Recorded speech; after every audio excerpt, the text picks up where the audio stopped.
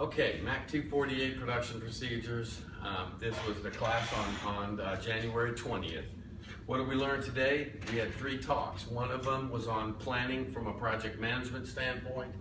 The second one was on the hike in the goal, the game that gets played in the goal, and then how they take that game and bring it into the plant to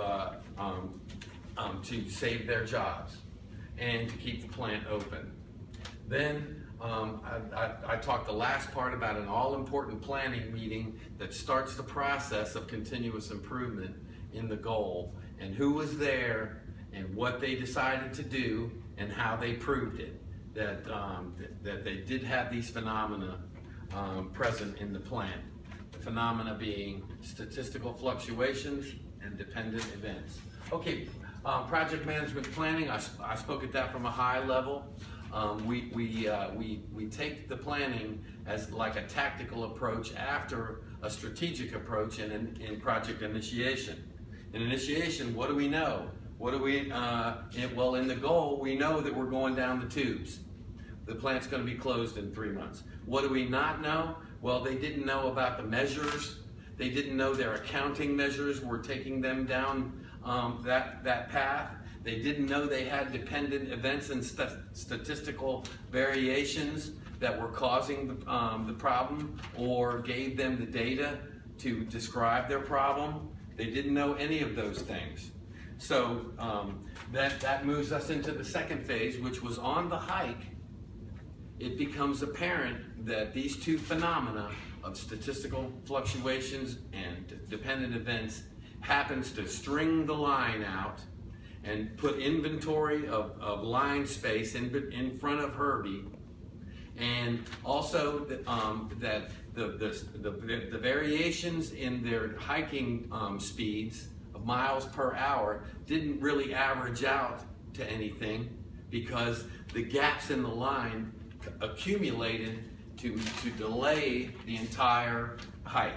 In the end, he puts Herbie in the beginning, and he relieves him of all the extra weight in his backpack, and Herbie is no longer the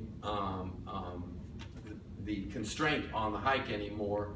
He walks at a normal speed, and the hike gets done. Okay? The game takes place during the break on the hike, where they play a simple game with 1 die, bowls, and matches, and they try to move the matches through. In order to get the kids to agree to it, he makes it interesting by placing a bet that whoever loses has to do the dishes that night. All right? That gets the game through and gets him the data that he needs at the end.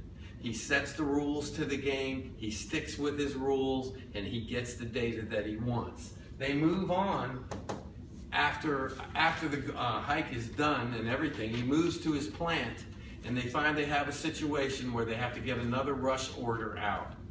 So what does he do? He applies what he learned on the hike.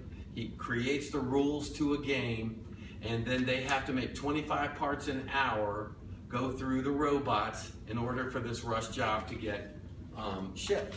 But he sticks to his rules.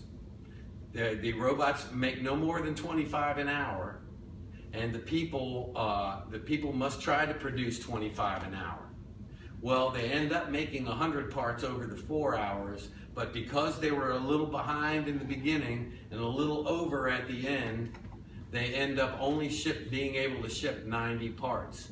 Why did he stick to the rules of the game? Because he needed the data.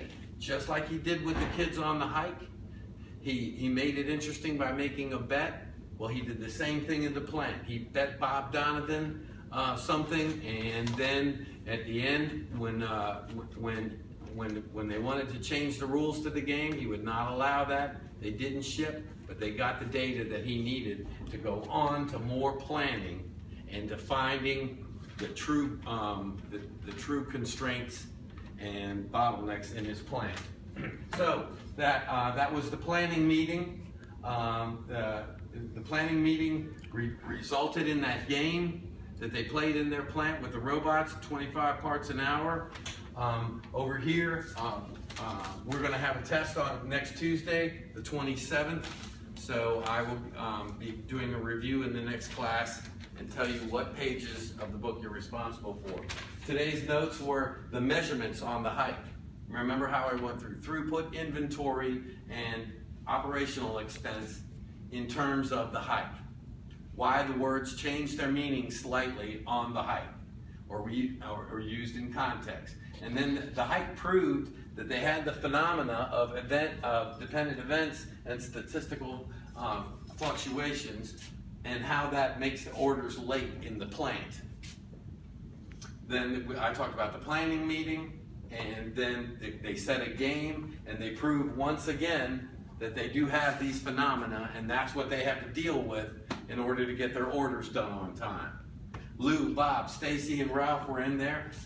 In the future, watch for all their future production planning meetings to be equally as meaningful and productive as the first one, and then how they identify the bottlenecks in the plant, and then how they deal with them. Thank you, and we'll see you Thursday.